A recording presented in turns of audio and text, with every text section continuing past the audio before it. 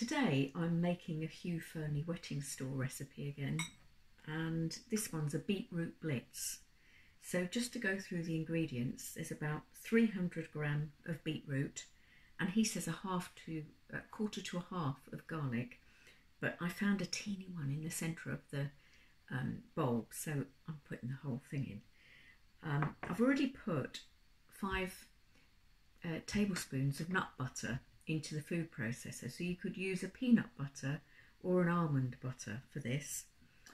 Now, beetroot is a fantastic root vegetable, and raw you really do get a lot of nutrition from it. It's great for men, great for women, because it helps us make nitric oxide, which relaxes the blood vessels, and so it's good for the heart, it's good for libido, and there's traditionally in Chinese medicine, because of the colour, it would be said to be good for the blood.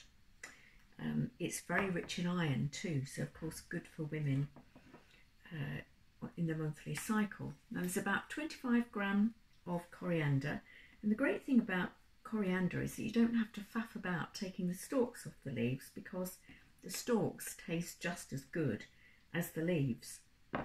We need about a tablespoon of good quality tamari or soy sauce that's made with sea salt rather than processed salt, just a pinch of pepper flakes, and the juice of 1 lime. Now the reason I've juiced this in a normal juicer rather than the crusher one is because it's not organic or unwaxed, so unfortunately I couldn't get any, so it's just juiced conventionally.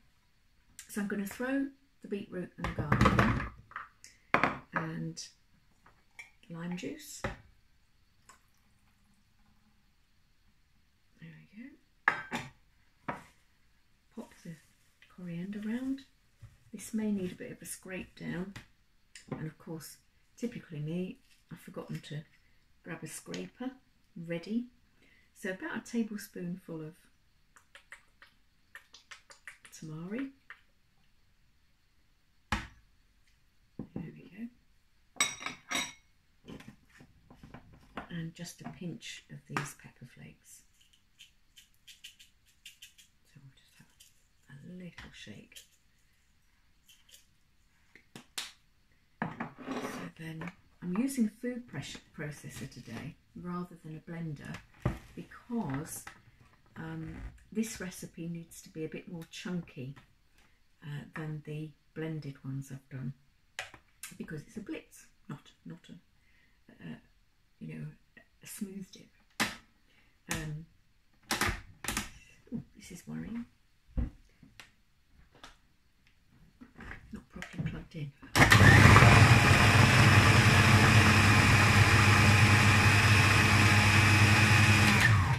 I'm just going to give that a wee scrape down.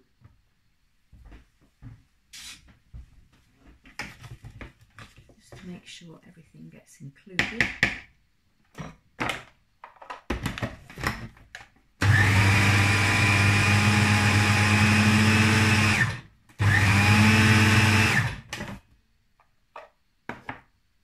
There we go. Beautiful, rich colour, and still quite chunky as dips go. So what you can actually do is serve this up on a lettuce leaf, or a long cucumber slice, or a long carrot slice, or put it in a little pepper boat. It would be just lovely like that. So getting a bit of raw in winter, and of course beetroot is such a lovely winter vegetable. Hot or cold,